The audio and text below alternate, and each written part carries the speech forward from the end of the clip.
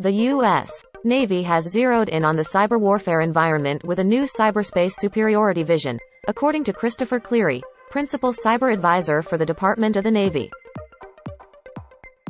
Arvind Krishna, Chairman and CEO of IBM, has joined the Board of Directors of Northrop Grumman. Enlightenment Capital has purchased Agile Defense, a Reston, Virginia-based company focused on providing digital transformation and IT platforms and services to the Department of Defense and other federal government customers. On Wednesday, the Lockheed Martin-built Orion spacecraft launched aboard NASA's Space Launch System rocket, in the start of the agency's program to land humans again on the lunar surface.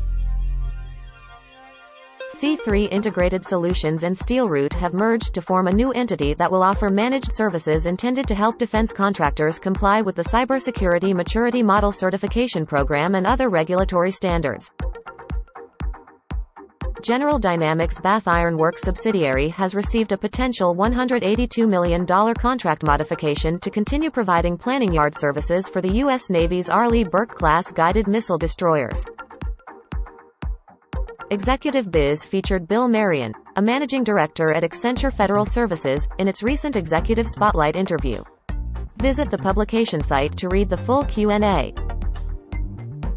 BAE Systems Land and Armaments business will manufacture an additional 30 amphibious combat vehicles for the U.S. Marine Corps after the service branch exercised full-rate production contract options worth $153.7 million. Join GovCon Wires events The Impact of Climate on the Health of the Nation and the World on November 30, 2022. Visit govconwire.com/events. The National Geospatial Intelligence Agency has increased the potential value of a multiple award contract with 5 commercial GeoInt providers tasked to perform economic indicator monitoring services. The U.S. Army Corps of Engineers issued a request for proposals for a small business set-aside acquisition program to update the agency's financial management system.